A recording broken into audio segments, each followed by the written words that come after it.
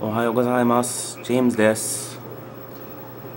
It's 5:13 in the morning, and Power Director 7 is seriously pissing me off.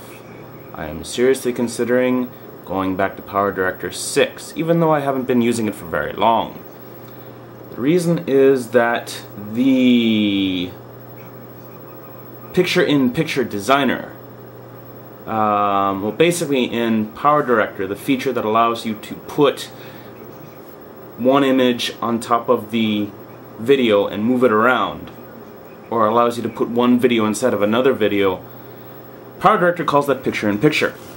And you control its movement and its frame and its effects and so on through something called the PIP designer, the picture-in-picture designer.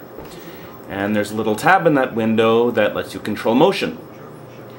And in Power Director 6, when you move the little slider at the bottom to move the picture-in-picture thing around, the video in back would play along with it.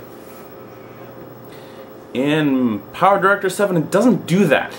You only get the image at the very beginning. Well, when you move the slider around, right, to try to modify the path to follow, like, say, somebody's face or some other body part that you want to hide, you only get that first image when you try to manipulate the path.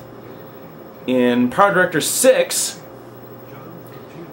you get the playback as you move the slider for the picture-in-picture thing.